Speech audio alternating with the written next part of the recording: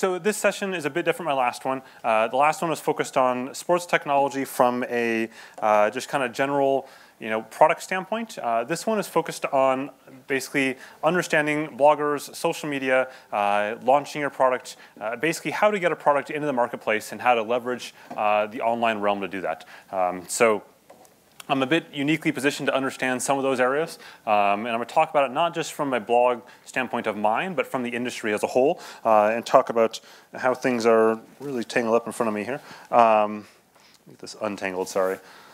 Otherwise, I'm probably going to fall off the stage or something bad. There we go. Okay. So I'm going to talk a little bit about. I'm going to skip the about the site part since we already did that in the first session. For those of you watching online, you can hit the pause button there and go ahead and see this whole thing later on. But the most important thing to understand when you're launching a product and you're dealing in the social media realm is that you must think global. Social media is not local, and I know it can be easy to fall into the trap of assuming that because you're only going to sell to the US, or only going to sell to Canada, or only going to sell within Europe, that you can go ahead and do that. But these days, you can no longer think that way. You have to think from a global standpoint because your products are competing on a global level. So you have to have a plan end-to-end for how you're going to launch your product across markets. That does not mean you have to sell your product tomorrow across different markets. But you need to think globally about it. You need to think about how you're going to get into those markets. I've seen companies like Epson, for example, that tries to launch their products in Japan. Like they have a Japan launch for their watches, and they pretend like the rest of the world doesn't exist. And they have a European launch, and then they have a US launch. The world doesn't work that way. Social media doesn't work that way. Like you can't sit there and say, okay, Twitter, please block out European followers for this week. It doesn't work. That's not how media companies work. I promise you that the reason that Epson does not get media coverage in the US and in Europe is because those outlets look and say, you already released it in Japan 4 months ago. That's old news to us. The fact that you want to release it now to the American audience, who cares? You have to think globally on this. So who is social media? And I say who and not what, because social media is people. It's not just a platform. It's not just Facebook or Twitter or anything like that. It's people behind all of these things. Every single tweet that you see and every single thing that you see on social media is, generally speaking, a human behind it writing that. And so it is bloggers, yes, as the title of the session is, but it's also YouTubers and Instagrammers and vloggers, which are different than bloggers or different than YouTubers. It's Twitterers and it's BuzzFeed. It's your teammate on Facebook. That is social media. Those are all your target audiences as a company to hit. And so each one of these different people plays a different role in how you can get your message out. In addition, you have to look at who fits where into that realm. So for example, all those previous things I just listed there, every single one of those is likely in almost every single one of these categories here. So if you look at the top, you have sort of the aspirational things that all the companies in the world want to be part of. They want to have an article in the New York Times, or the BBC, or ESPN, or CBS, or Fox, or one of these big media outlets. But in a lot of cases, it makes more sense to be in mainstream sport magazines, right? To be in a Runner's World or Bicycling Magazine, or a Triathlete or Men's Health, or something like that that's focused on your particular niche. And then you have tech media, The Verge, and Gadget, and TechCrunch, Wired. There's plenty of others out there. And then there's blogs, people like me, and Cycling Tips, and Bike Rider, and Velo News, and lifestyle blogs. And then you have non-written social media, so Instagram, and Facebook, and Snapchat. All those things are just as valuable as the ones up top. And in fact, a lot of cases, things at the bottom here have more influence than things at the top here because they're hitting the right people. I've talked to numerous companies that said, oh yeah, we had an article in one of these top ones here or mentioned in one of those. And yeah, it got a bunch of social media attention for a day or two, but it didn't actually convert to any sales for their product because they weren't targeting the right thing. They were just passer buyers. It's like driving past an accident. You're like, oh wow, look at that. And then 4 seconds later, you're done with that. And it's the same thing when you look at these top things up there, is that you're not necessarily targeting the right audience. Now, these can be useful in attracting the attention down here if you do it right. And the same is true of the inverse. These down here can be useful in attracting the attention of people up top. It again depends on what your target is. You got to talk about how you want to reach your target. So is the New York Times or CNN really your target? And for a Garmin or Fitbit or an Under Armour, the answer probably is yes. For those companies, the New York Times or CNN or ABC is probably their valid target audience for some portions of their product lineup. At the same time, for Moxie or Quark or Kinomap, the answer is unequivocally no. There's almost no use for having a Moxie write-up in the New York Times. And not saying anything bad for Roger, but from his standpoint, that might be useful temporarily, but it is not as useful as having 10 write-ups in one of the niche-focused media that has, a huge following in that market. That's something that gets much more conversion of sales than the other ones. Traditional advertising, as you probably know by now, is often far less effective than just putting product in people's hands. You see this over and over again today where people are by and large ignoring traditional advertising, either by just simply blocking ads altogether, because you can do that easily now in your browser and your phone and everything like that, but because they want to see real people's opinions. They don't want to see just an ad that shows something that's not very useful. They want to see someone that's tried something out. I can guarantee you that if you took however much your ad budget is and just simply put it into sending out units into people's hands, not just people like me, but lots of people that are going to post all over the internet about it, you're going to have a lot more success than just doing one ad buy and crossing your fingers and hoping for the best. And the reason is, of course, online and social awareness is more than global, or is more than just a local ad. It's completely global. So something that someone writes in the US will be read by someone in Brazil, and be read by someone in South Africa, and be read by someone in Australia. And it really is impressive to see my readership. And I talk about how global it is. It's only about 45% now are US readers. The rest are global. So that just kind of tells you, even though companies may be targeting me from a US standpoint, the reality is readers are reading it everywhere and for years to come. So even though you may not launch your product today in the US, you may launch it in 3 months, or sorry, globally, you may launch it 3 months down the road, they're going to come back 3 months from now and read what I wrote about it on a US site, even though they're in Brazil or Chile or wherever else.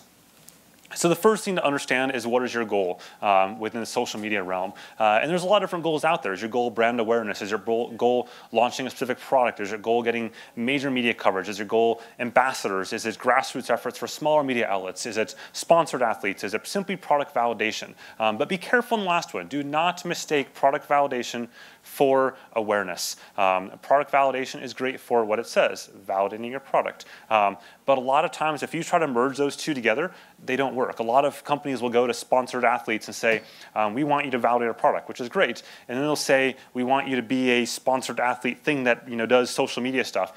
And a lot of sponsored athletes actually suck at that. And in fact, generally speaking, the higher up the food chain the sponsored athlete ladder you get, the less successful they are in getting your message out, because they don't have time to understand that. And so it's something to keep in mind. Don't mistake the two. Is your goal measurable? And so, now that you've decided what your goal is, how do you measure that goal? And I think too many companies go into this and just don't have a plan for what they're trying to get out of it.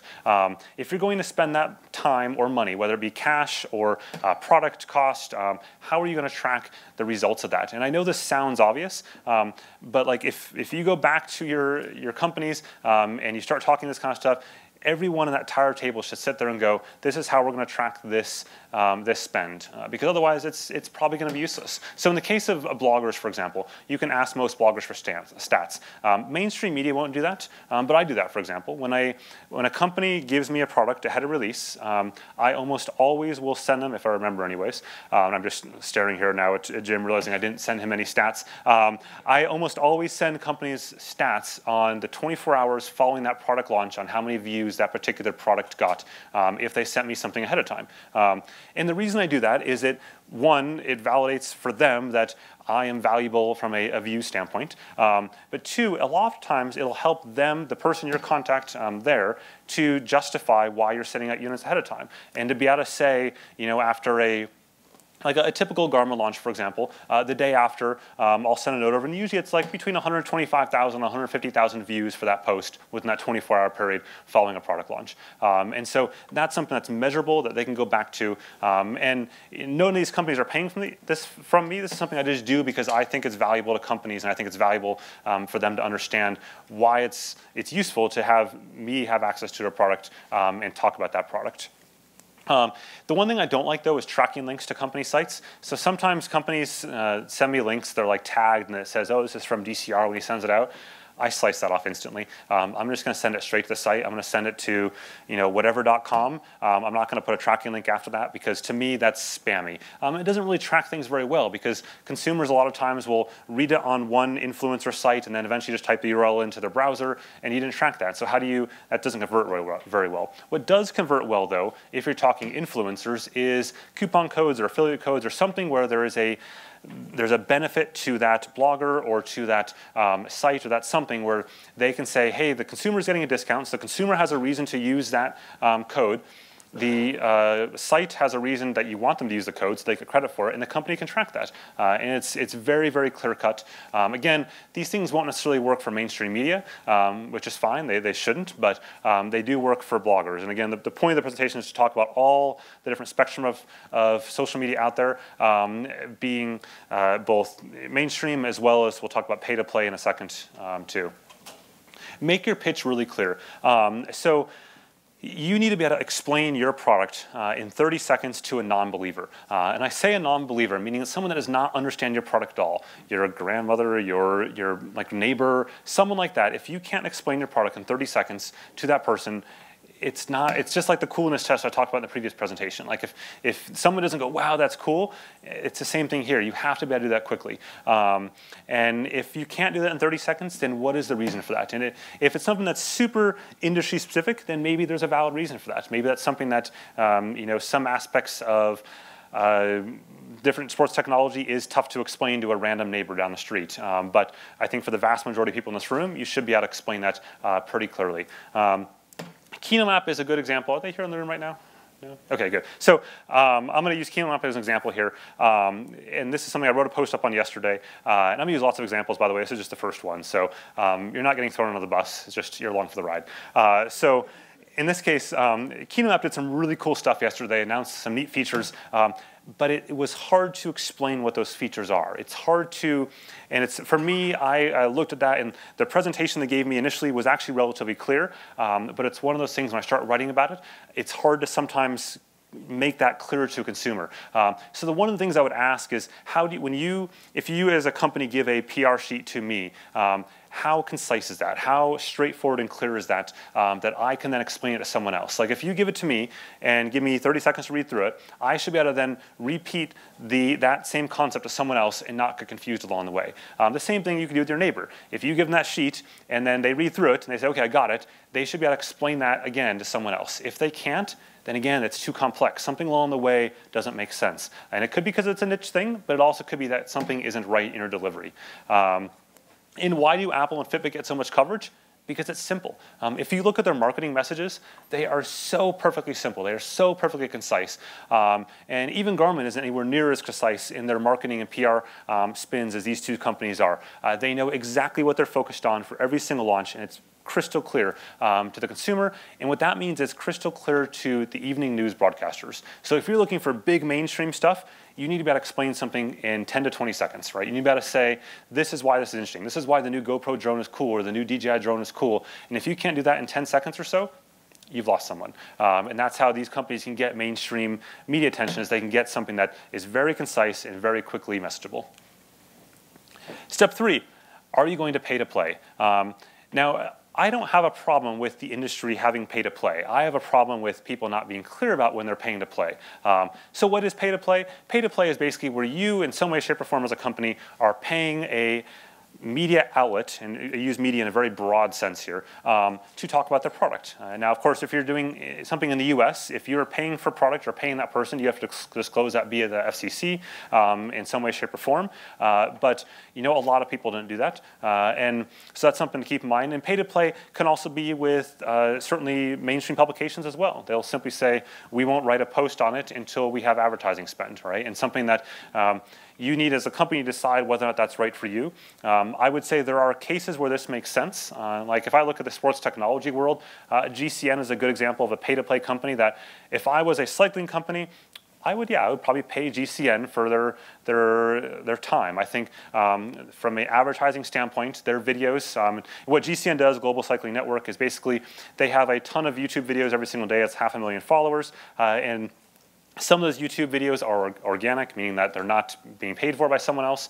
And some of them are news things, again, not being paid for. But some of them are things like unboxings and look at products that are paid for. And if you look down the sponsorship, 458 lines down in the description field, you'll see that it says this was sponsored by so-and-so. That is pay for play. That is simply paying for that video. I think in the case of GCN, which I love GCN, I watch every single episode, but that's an example where companies and sites can be more clear that something was being paid for. But you as a company decide whether or not you want to do that. I don't have a problem with that. Just be clear with yourself and your users as to what you're trying to do there. The same goes for ambassador and athlete sponsorships. These can be very, very useful. I typically think ambassador sponsorships are more useful than athlete sponsorships. Unless you're talking something at the very top end where you're going to use this person on a lot of advertising material and stuff like that and be a big global brand, I think you're much better off going ahead with kind of that grassroots ambassador sponsorship and getting that into the hands of a lot of people versus the hands of one person. If you have to pay a crap ton of money for a big star, you can pay a lot of money for a lot of people in a lot of regions and a lot of different target markets to get your message out. Approaching an influencer, so step 4 in this whole train here. Again, are you targeting mainstream media or independent? Totally different approaches. If you're targeting mainstream media, they're going to go through a different contact list. And if you're targeting an independent person like myself, because it's just me, do your homework on that individual. Understand what they normally talk about. I get about 100 pitches a week on average, and I delete about 99 of them without even responding at all. I just delete, because they're not paying attention to what I'm writing about, and they're not doing something, or they've copied and pasted. Like, I hate, my biggest pet peeve is copy and paste. I can spot a copy and paste email within a quarter of a second of seeing that window open up my email thing, and I just delete it. Like, it's so obvious. The biggest thing is to be concise. It should be no more than a paragraph. It should start off with my name on it. If you don't have my name on it, then you've already failed because you don't even know who you're talking to. All that kind of stuff. It sounds basic, but again, if you're talking to an influencer, if you're talking to someone who is supposedly popular, right, in that segment, they're getting a crap ton of mail. They're getting a crap ton of information being shot at them by a lot of people.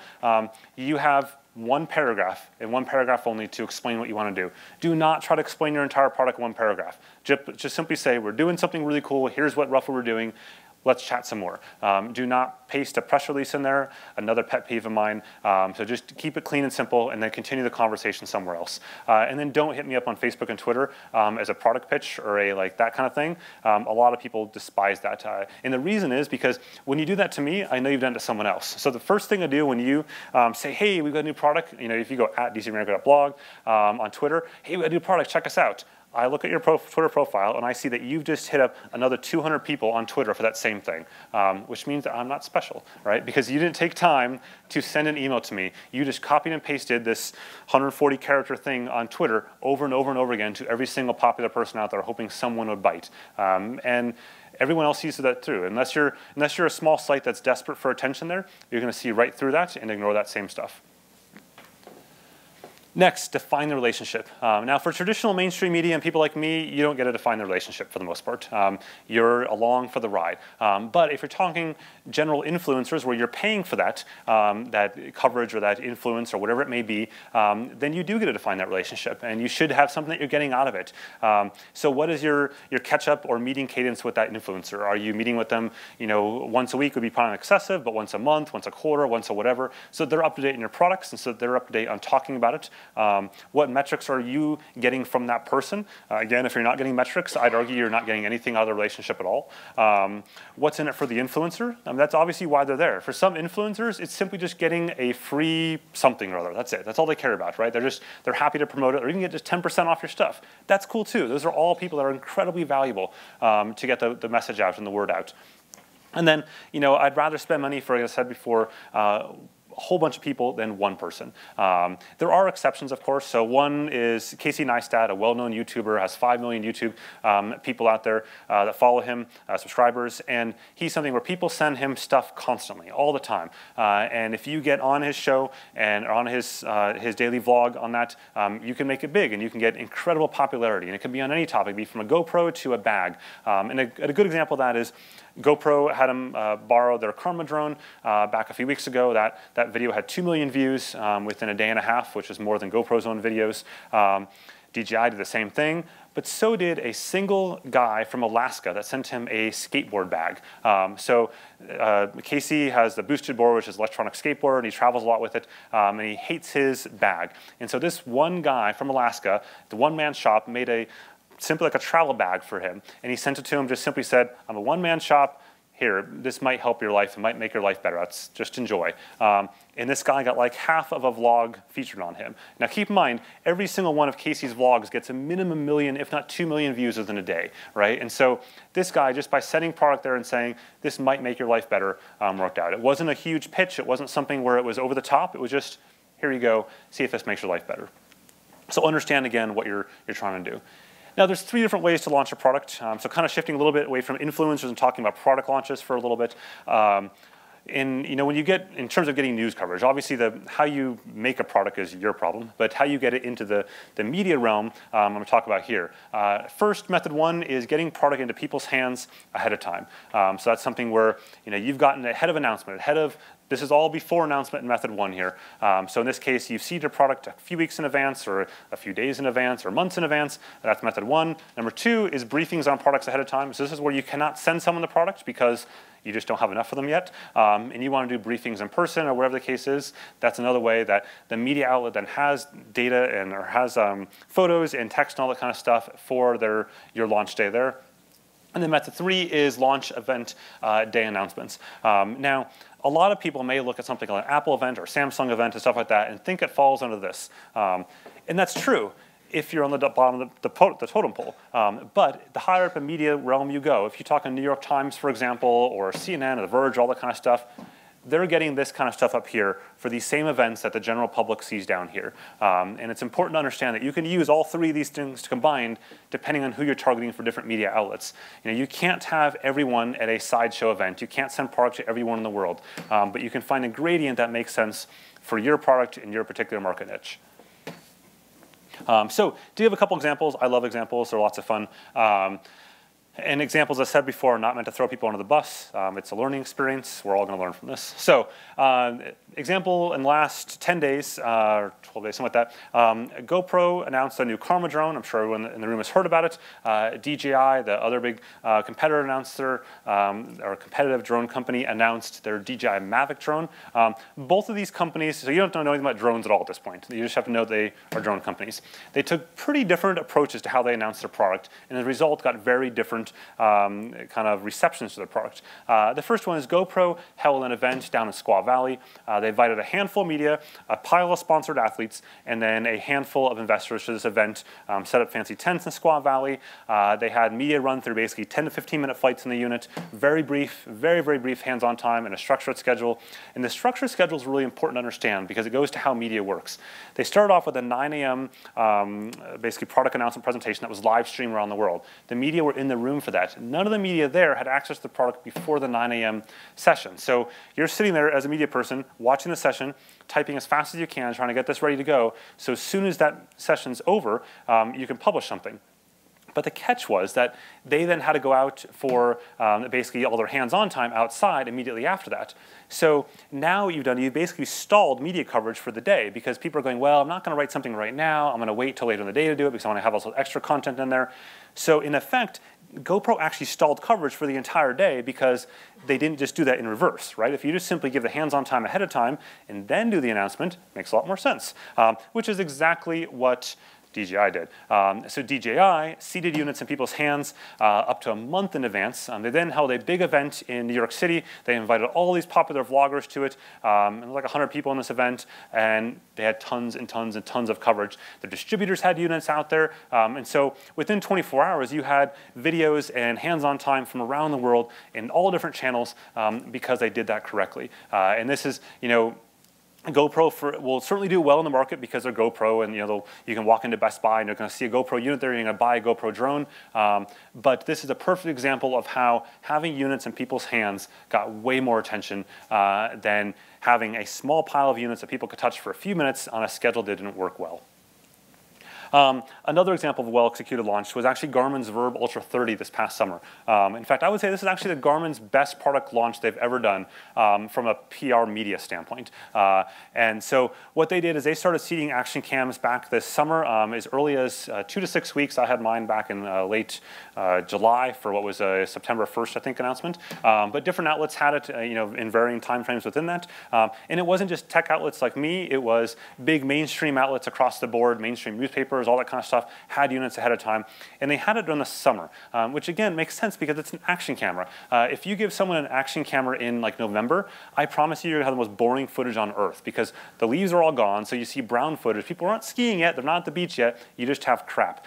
So this is something where they nailed this because people are doing cool stuff. So I had like a bunch of cool trips all summer long. Here's me in Ibiza there. I had like beautiful pictures on turquoise water, and so did everyone else because they're all on summer vacation. Like this is a well-timed launch where they had units ahead of time, and most importantly, on the day of the launch, people could buy product that same day on Amazon immediately, which is huge. You want to be able to buy product right away. You don't want to lose a consumer and say, oh, I'm going to buy it another week later, because that doesn't work well, as I'll talk about again in GoPro in a second.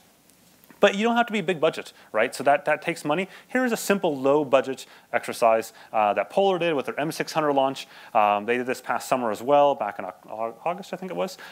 So they seeded out units to just a handful of people, like 5 people, I think, as far as I know, worldwide that had these units about 2-3 weeks ahead of time. Again, very small group, some mainstream media type folks and me, just not too big, but they got wide coverage, partly due to the product, but partly because they knew how to target the right groups of people. In this case, it was an Android Wear watch, so they knew how to target that particular audience, and they got a really solid uptick from it. And the only downside for them, though, is they did not have near-term product availability, but they did have the ability to buy the product right away. You just couldn't get it right away. So again, low budget here, just send out some products to the right people. It's all about finding the right people in your niche. So, sidebar media events. Talk about this briefly. This is the SRAM Cork media event from back in Eurobike, August, I guess, late August. These can be the most successful way to get media coverage if they are executed correctly. And the first thing to understand is do not waste your time with marketing rah-rah for these events. I promise you, media hates marketing rah-rah. We will not wear your cycling kit. We will not do all that stuff. We don't want to. We want to wear our own kits because well, first off, from an optics standpoint, it looks bad if I'm wearing like a Polar kit and seeing a Polar picture later on. It just doesn't work. So don't do that kind of stuff. Just give journalists hands-on time with the product. Just go for a ride. Just go for a run. Go for something. But time these events ahead of major events. So in the case of SRAM and Cork's events, it was in the 2 days prior to Eurobike. It was even great because they offered 2 different options. You could do a Monday or a Tuesday, which is awesome because that way it's flexible for schedules. It was just timed really, really well. And time it again ahead of Interbike, a Sea Otter, Eurobike, whatever your event is, time it to that event in the days beforehand. Again, this is if you can't do something where you're seeding products elsewhere or ahead of time. This is just if you want to do something tied to the major event. This tends to work very, very well. The one tip, though, is do not do same-day embargoes. I promise you, press hate this more than anything else. So if you do this awesome event and you say, okay, you can go live at 4 p.m. today, I promise you the press in there will be secretly swearing at you left, right, down the middle. Because the entire time they're sitting there thinking about, okay, do I ride longer? Do I use the product longer? I got to go back to my room. I got to write this up. I got to edit photos. I got all this stuff. And you're going to get crap coverage. Give it a few days. I think in the Cork case, it was 2 days. I think in other cases, it's been a week. A week is ideal, but yeah, just a few days is more than enough for people just to take a breather, think about the product, get all the shots they want, and then announce it, or then be able to publish data. So just in case you're not familiar with how product sidebars work in general, here's kind of a quick overview for them. Keep them small. Most successful product launches where you just come off the side are between 10 and 20 media major outlets in total in your niche. You're going to choose like half of those. You're going to choose the best of your best for your particular niche and get them somewhere. You can either do that through putting them at your own office, so you can bring them to your offices, you can bring them to a second location, or you can bring your product team to their offices, right? All 3 of those are valid ways of doing this. The key that though is you're getting your product people in front of the media people, whoever they are. That way they can talk back and forth and get good information about that. Now some of this stuff is more applicable to technical products and is non-technical products, but I think this holds true whether it's a GoPro or an Apple Watch or anything like that. It's all about getting people in front of engineers and folks that understand the product. Typically, a cadence of a sports tech launch, this kind of way these all kind of work, again, is that you've got a PowerPoint presentation. You usually spend that for like an hour or 2. Then you're going to go outside and spend some time with the product. You usually go for a ride or a run, whatever the case is.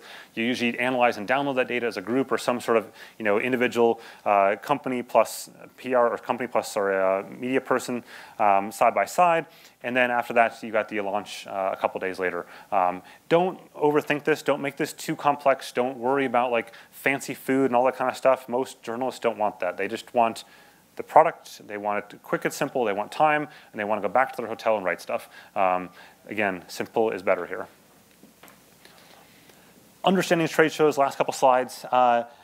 You know, kind of my rule of thumb is if I find out about your product on the trade show floor, you have failed. I can't reiterate this enough.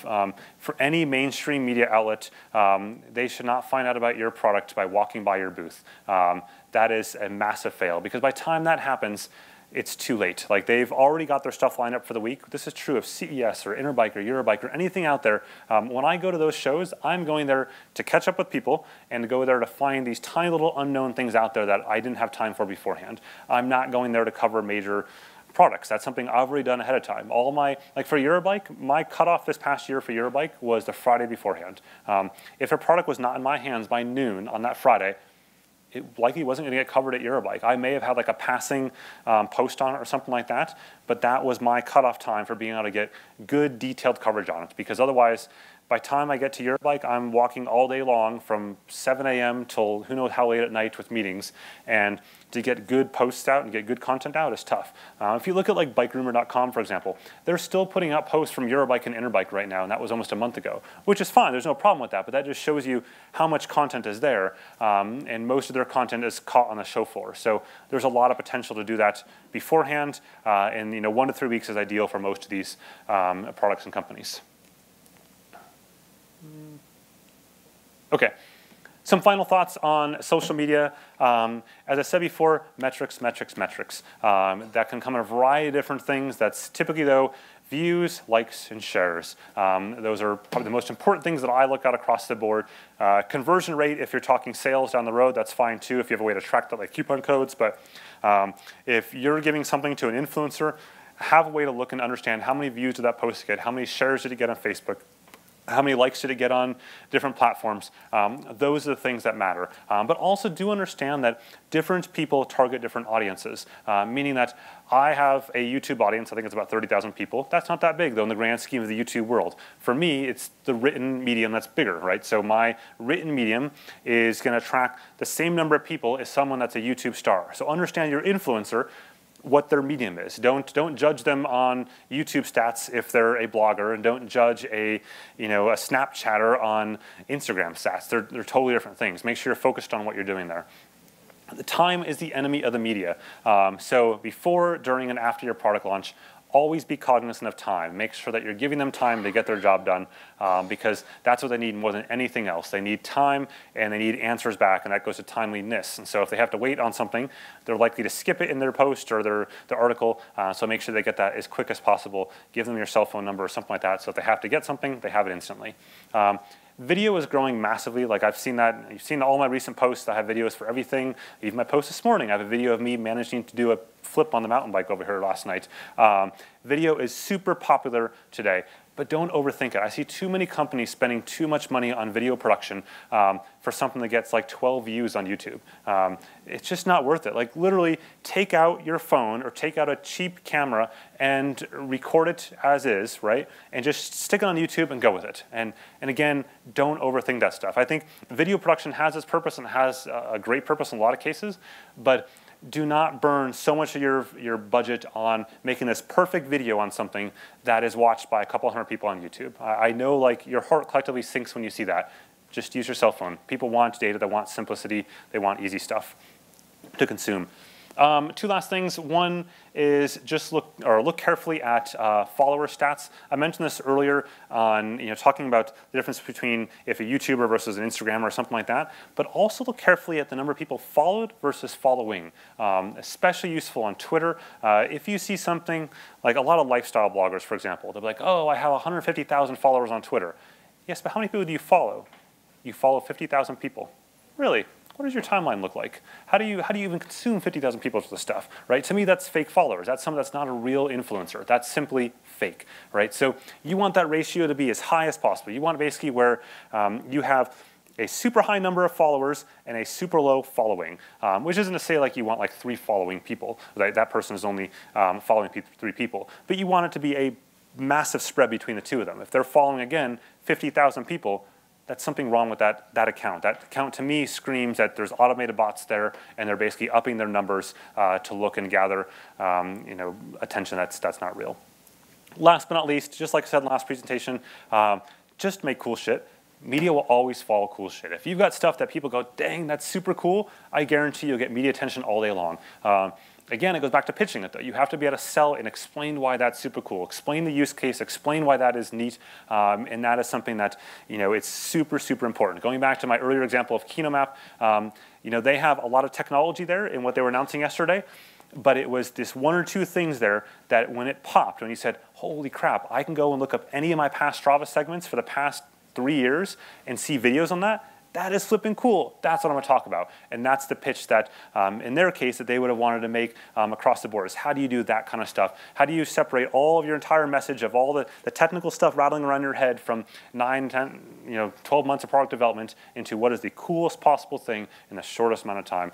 And that's what will get the most attention. So with that, thank you very much. And if any questions first? I think we can do a little bit of Q&A if you have anything. Otherwise, thank you.